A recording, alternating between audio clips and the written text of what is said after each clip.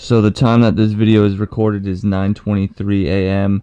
approximately, what, maybe 5 hours ago. The quads were stolen at Gunpoint? Yeah. Alright, 3 a.m. Let's make this as short and sweet as possible. Just tell the story straightforward. I'm gonna let you take over from here. A couple homies and I were riding out, and we ended up making a stop in the Bronx, right in front of MULLALY skate park. We've been riding for a little bit, so we were letting the bikes cool down, and a car pulled up in the cut. Like, maybe it parked 4 cars down, but we were like in the dark where I don't even know how they saw us. My boy Queens was on his Banshee. He was facing me this way and I'm facing him that way, and then 2 of my other boys were right here. Kid hops out the car and cocks a gun back and says something in Spanish, and the only word I understood was Banshee, and puts the gun to his head.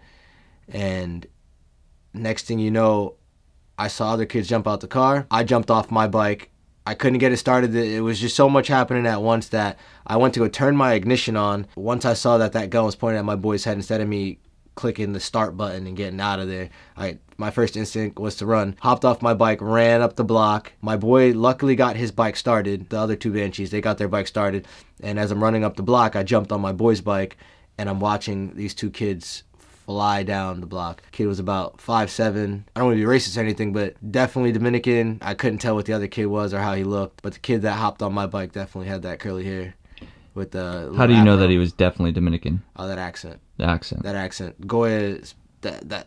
They knew instantly. Instantly. And just so you guys know, there was a total of 4 people, right? It was you and Goya and Queens. And you and Queens are the only people to get their bike stolen. Yeah. Goya was by himself. He was able to get his bike started. He was able to take off. And he had a girl on the back of his, so they didn't even bother him. Yeah. Ant was the furthest away. What are the bikes that are stolen? 2008 YFZ 450R. It's blue. Red Bull graphics kit on it. It has a titanium heat-wrapped exhaust. No wheelie bar on it. Brand new wheels in the front. The wheels are painted black. Dishes are sanded out, so it's black and silver. It has a Lone Star stem, pro taper bars, whole shot rear tires. You can't miss the bike. The other bike is a 2001 Banshee. It's black and yellow. T5 pipes all around, cool heads on it. The plastics are missing screws. It has extended axles. Flames on the side. Flames on the side. That's carbon fiber front grille. There are flames on the grille as well. Just to make one thing clear, was the gun pointed at your head? Queens' head. Queens' gun was head. at Queens' neck.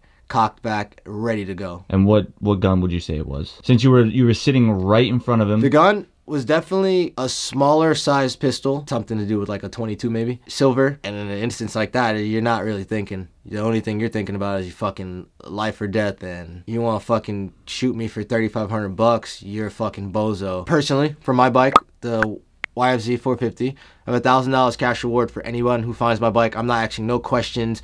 You find the bike, contact me, contact Panza. If you can recover my bike, I have $1,000 in cash. No questions asked. I don't want to know who you got it from. I just want my bike back. Same goes with the Banshee. Pretty sure he doesn't have a problem paying that. Got stolen from MULLALY skate park, literally in front of the skate park. They took off going towards, what's that, the Major Deegan? Towards the highway. They probably went right in those little, like by High Bridge. Yes, like I said, it's about 9:30 in the morning. We'll get this focused on my phone. About 5 hours ago, Stefan's bike was stolen in the Bronx. We're sitting here 5 hours later filming this video because the only thing that we could possibly do to try and get this bike back is promote this on social media and let you guys know that his bike is out there. It's very easy to find his bike just because of the graphics alone and the little things that he's done to it within the past like week that he's had it. Listen, there's $2 grand up for grabs for these bikes today, tomorrow, a week from now. We need to get these fucking bikes back. You want $1,000? Find my bike.